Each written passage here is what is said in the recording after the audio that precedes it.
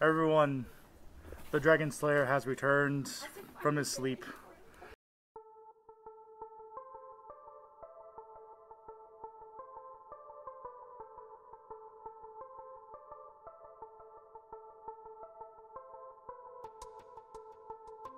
Welcome to T-Frizz's YouTube channel. It is I, Eric the Cyborg, coming back with a brand new update to one of my favorite decks, being Buster Blader. The Link Monster came out in Dual Overload. So I saw that come out and I'm like, screw it, I'm gonna build it back because it's a fun deck. It's a good way to lock down your opponent to win the game. So without further ado, let's get into it. So since this is Buster Blader, you have to run actual Buster Blader. I'm running two regular Buster Blader as well as two of his retrain. So for those who don't know what regular Buster Blader does, is that he gains 500. Even I forget some of these people. He gains 500 points for each Dragon Monster in other players' field or graveyard. And this one, for his name, he is Buster Blader, the Destruction Sword Master. So what he does, he is treated as Buster Blader while in the hand or graveyard. Unfortunately, he doesn't count while he's on the field, which sucks. No, I said it the other way around. He does count on field and grave. So anyway, so what he does is that when you destroy a monster by battle, with him, you can equip that monster to him, and then also once per turn, you could send the monster that was equipped to him, and basically just destroy all monsters that your opponent controls that are of the same type as that monster equipped.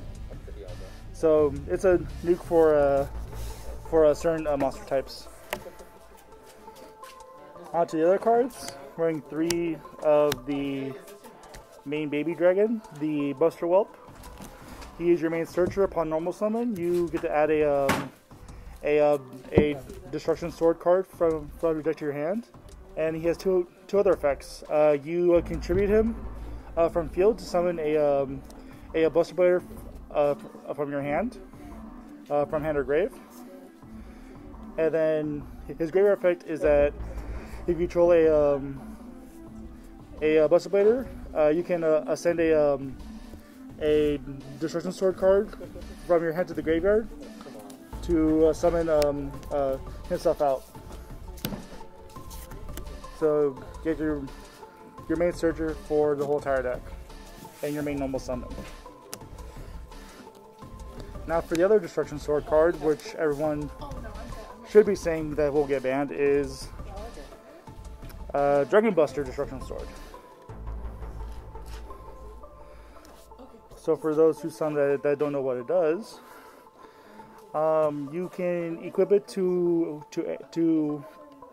any Buster Blader monster on your field from your hand or field. And while it is equipped to a monster, your opponent cannot special summon from the extra deck. For some of you probably seen it being used with Union Carrier, because he can also just equip it straight from the deck, which is probably why this card is going to be getting banned soon. So I cry for that moment. And then the last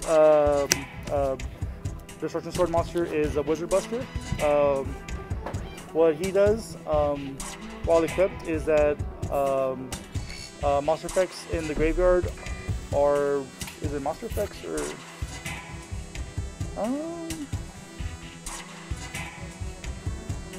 yeah, this basically just stops graveyard effects for monsters. So if you're fighting Shaddolls, this pretty much just shuts down the whole graveyard. Against BAs also does the same thing. Pretty much any deck that like revolves around monster effects in the graveyard. It just says no. So thus the Buster Blader monsters onto the extenders. 3 Jester Confit. He's a free push summon once per turn. That's the only reason why I'm running him, because he's a free summon and a free extender. Only running 2 of Ahara, because he's also a nice free summon from your hand if you control no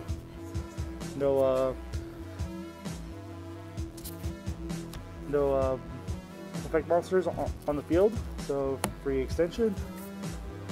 And then the one that'll probably be banned for Jet Synchron, because also free extension and also free needle fiber plates. Because why not? It's absolutely broken. So onto the hand trap. The only hand trap running are Triple Ash Blossom, or as our fool would call them, Bathwater Baby. I curse myself for saying that. Anyways, onto the spell cards. Since you're running a whole bunch of level 1 monsters, War Opt-Out is the perfect card for it. If you control a level 1 monster, you get to add a level 1 monster from your deck to your hand. The only downside of it is that if you don't normal summon that monster, you search with it, then at the end of the turn you take 2,000 damage. And of course, triple Call by the Grave, because hand traps really hurt a lot in this deck. Running 1 of the Destruction Sword Fusion. It's pretty much a mini Super Poly in a way. It's a fusion spell for Buster Bladers. I don't really have to go much into it, but his other effect is that you can discard a card from your hand to add it back to your hand from graveyard. So it's recyclable, which is why you only play the 1. Speaking of 1 for 1.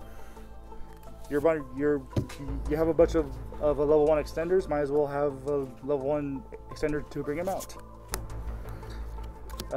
It's a fusion for the 1 fusion monster, which I will go into later. And then Foolish Burial to set up your Dragon Buster plays. Now for the big ones, the trap cards, which is quite a few of them in the deck.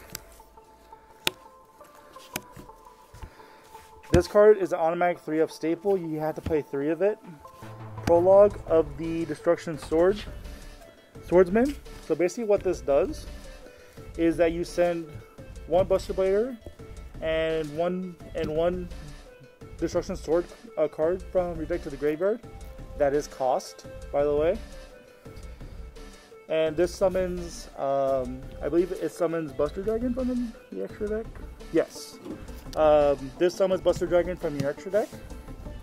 And then during the next turn the monster is summoned during the end phase, it'll be destroyed. Its graveyard effect is that if a Destruction Sword card would be destroyed by a card effect, you can banish this instead to save it. So the main card you send with this is the Memories. So what Memories does is that you would banish itself along with a Buster Blader and a Dragon monster from your graveyard to summon out the fusion monster from your extra deck.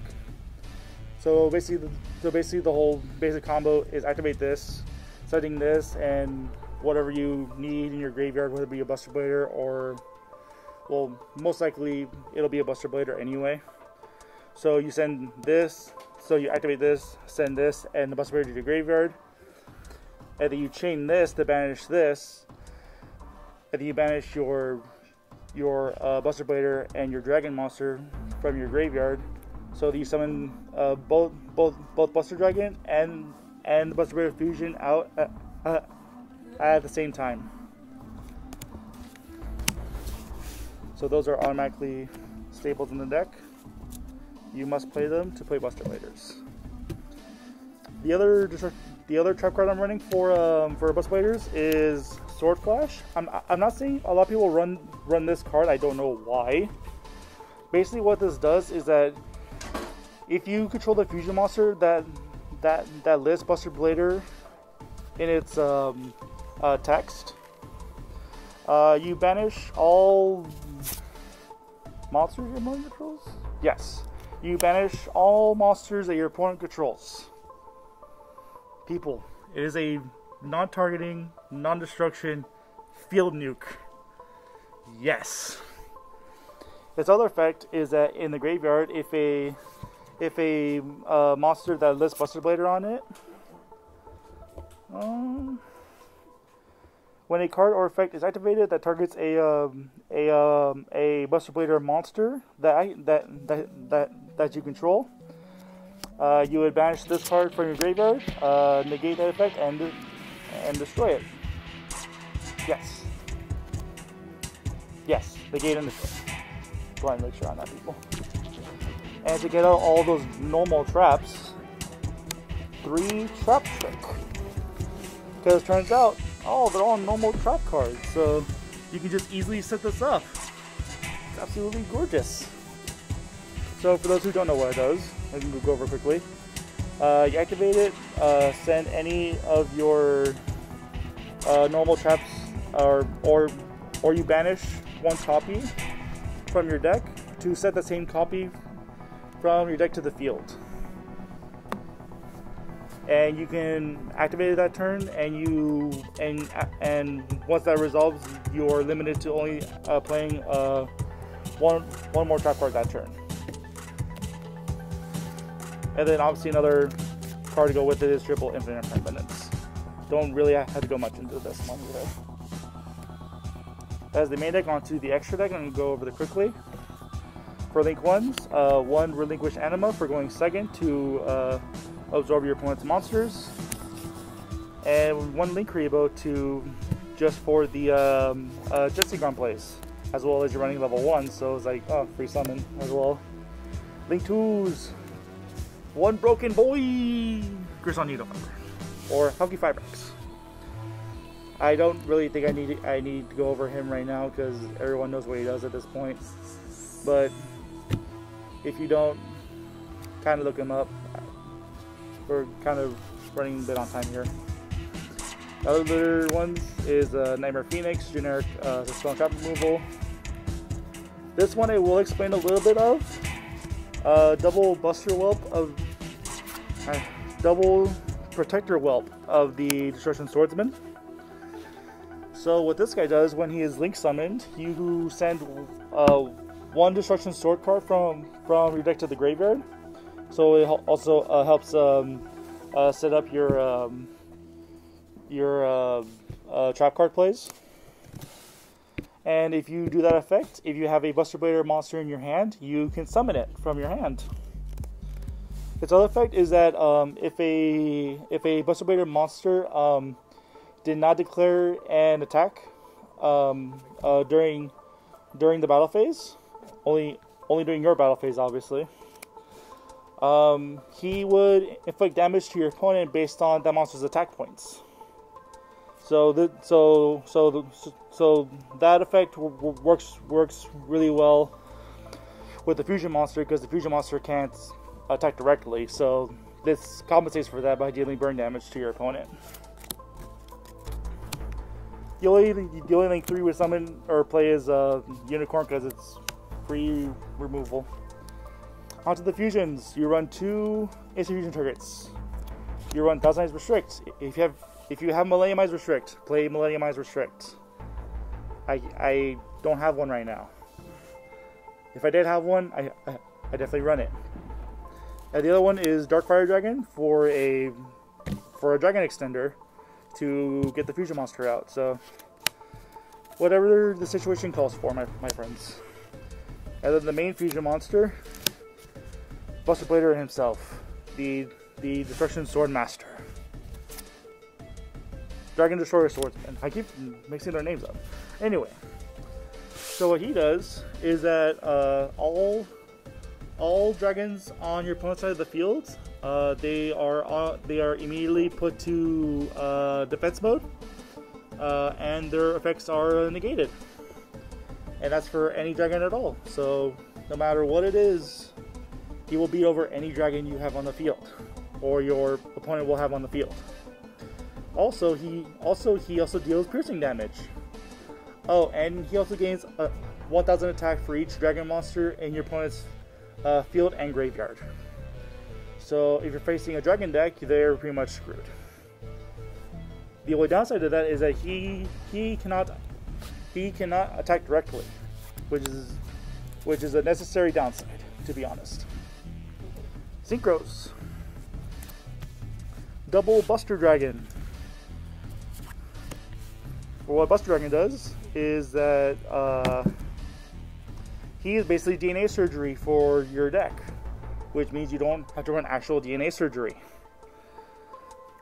He makes everything that your opponent controls into dragons, which works well with the fusion monster, because the fusion monster can just say, "Oh, you're all dragons. Go to defense mode, and you're always negated no matter what." His other effect is that if you don't control a Buster Blader monster, summon one from your graveyard, because why not? Also, his most powerful effect is that once per turn during either player's turn, you can target one Destruction Sword monster in your graveyard. Well, you target one Buster Blader monster that you control, as well as a Destruction Sword monster in your graveyard. Equip that monster to Buster Blader. So obviously the main thing you would have these two on the field, and you would have this little piggy in your graveyard. So your opponent's turn, you would do effects, target, equip. Your opponent's locked out of the extra deck. That's pretty much the whole combo of that.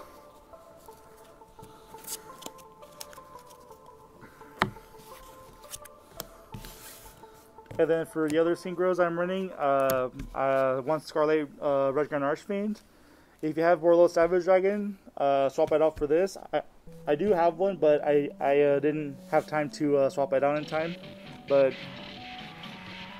this also works good for time constraints for like game 3. If you go into time, just deal burn damage and you win the game. And then one Hot Red Dragon Archfiend Abyss. You run him because he negates a card once per turn. Absolutely good. Anyway, that is the current update for Buster Bladers. I hope you guys enjoyed the video. Make sure to like, comment, subscribe, click the bell to be notified on any future projects and profiles. And make sure you all stay safe out there, and we'll catch you all next time.